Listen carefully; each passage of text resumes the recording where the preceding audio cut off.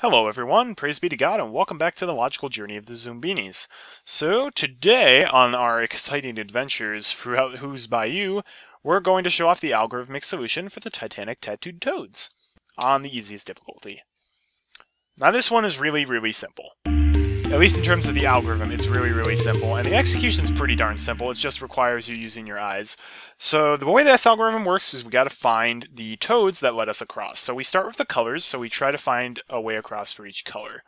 So starting with purple, there's no way across for purple, that's just not gonna cut it. Orange, it looks like there's no way across for orange, once again there's like one or two lily pads off. How about red? Yes, there's one for red, so we'll put that toad there.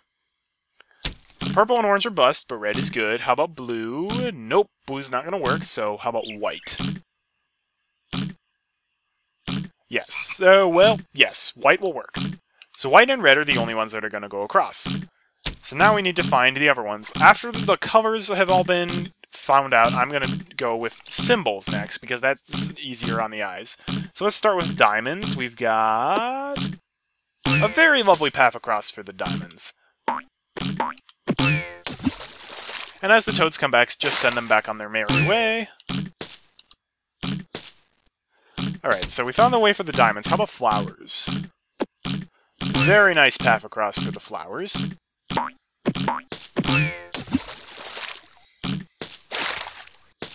We'll send the white toad across again, and now we'll look first to see if there's a path across with X-shaped flowers. So the X path might be a wee bit more convoluted.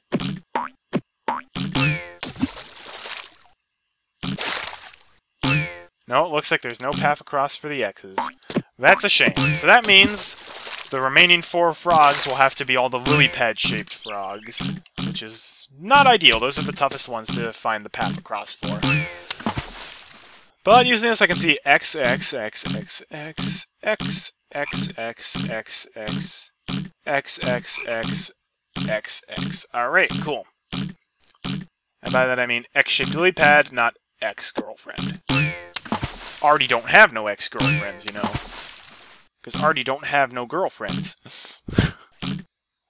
Alright, so that's the X-shaped one. Now let's try to find the Y-shaped one. Probably a similar path across.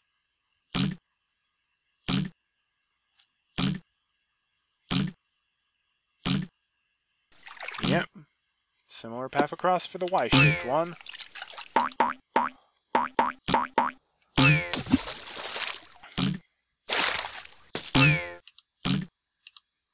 Alright. Now let's try to find the hourglass way across.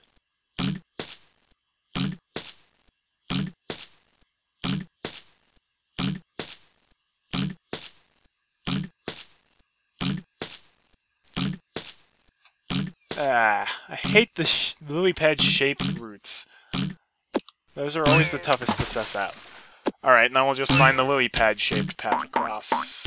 Thankfully, that one's the easiest to decipher. Okay, cool.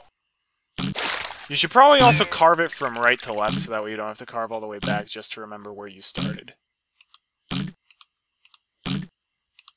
Alright.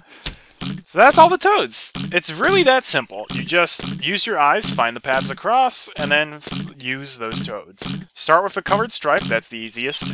Then shape of the flower, and then shape of the lily pad. Shape of the lily pad is always really annoying to do, and of course we got unlucky this time in that all 4 of the lily pad-shaped frogs had to go across.